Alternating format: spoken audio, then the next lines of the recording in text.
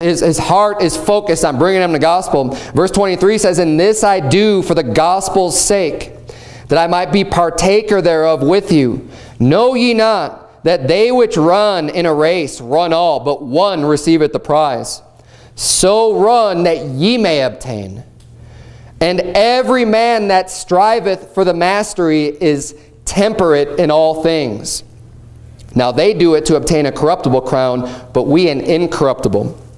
So he's saying here is that, look, the people who run in a race, just in general, so think about some race in the Olympics, right?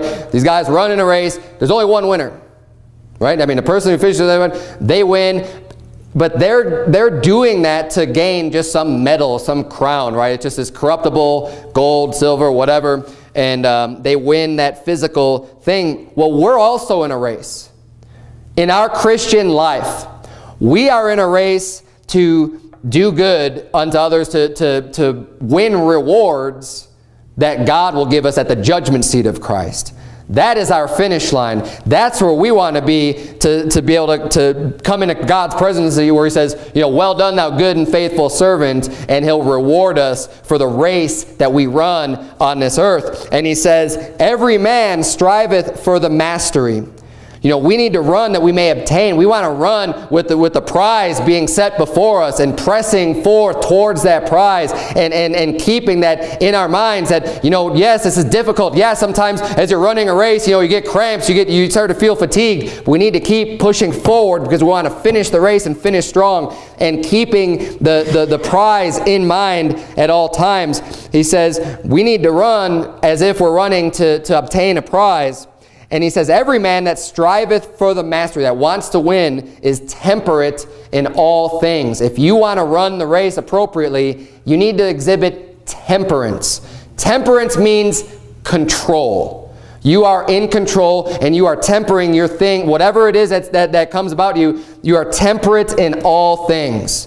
You don't allow yourself to get out of whack in any aspect of your life. You're keeping everything in balance. You're being tempered with the things you do. And when it comes to gluttony with eating, you know, that's something that we need to keep in temperance.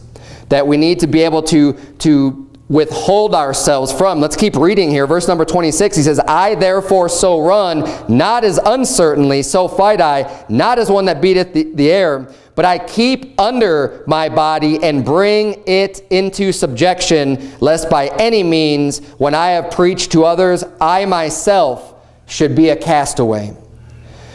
He's talking about being in control over his own body. His body is subject to him.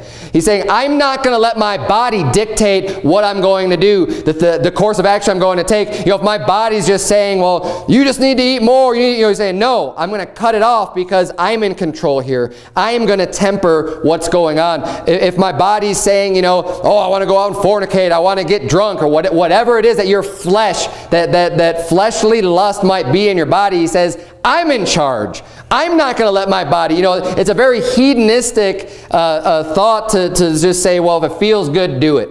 Right? I mean, that's what the world thinks. That's why you get so many people getting high on drugs and getting drunk and everything else. Well, it just feels good. And that is a wicked philosophy. And if you want to do anything for God, if you want to run the race, and if you want to win that prize, if you want to win those crowns, you need to keep your body in subjection. You need to be the one in charge. Now, we all have various areas in our life where we have sin. Everybody does. But we need to be able to take charge and take control over whatever the problem area is. And in the subject matter for tonight, we're dealing with gluttony. And gluttony is not being temperate in the food that you eat.